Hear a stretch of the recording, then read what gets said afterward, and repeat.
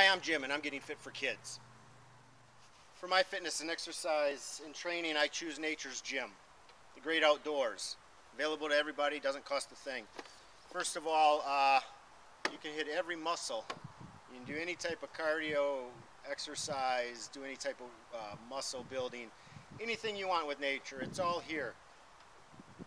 The Lord giveth, the Lord taketh, but the Lord does not cleaneth. So you can lift heavy things, you can drag heavy things, you can toss heavy things. You can also, first of all, let's go over some tools. In Nature's Gym, the proper equipment you need, you're not going to buy off the shelf. You're going to want to, depending on your area, you're going to want to strengthen the equipment you have. I have a nice huge rake here, but the wooden handle wasn't going to cut it out here in the woods.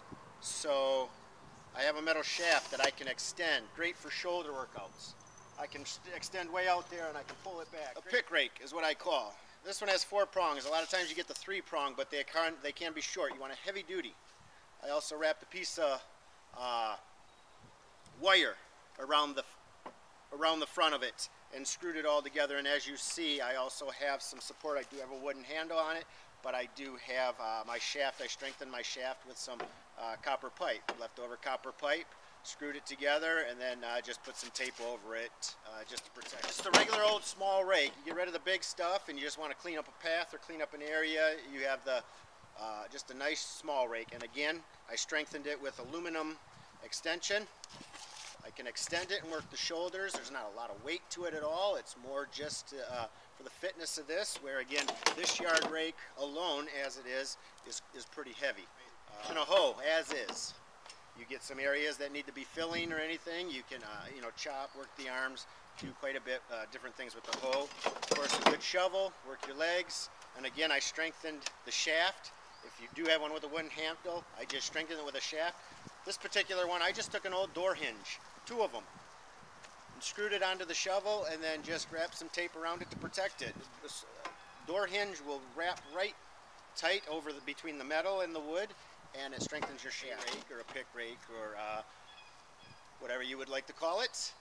This, if I make piles, it's easier to pick up the piles rather than bending over and picking up, puts a lot of stress. This makes it a lot easier. You work the shoulders and arms, and you can work the lower back, but you have control about how far you bend. And last but not least is a simple mulch rake, yard rake, metal rake. And as you see, I wrapped a piece of copper tubing around on the inside to help it stop it from going side to side.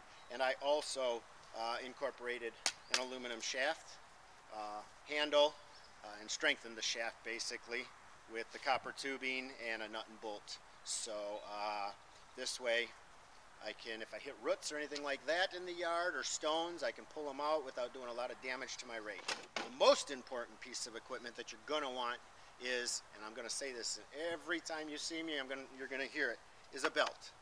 Wear a belt, a weight belt, to protect your back.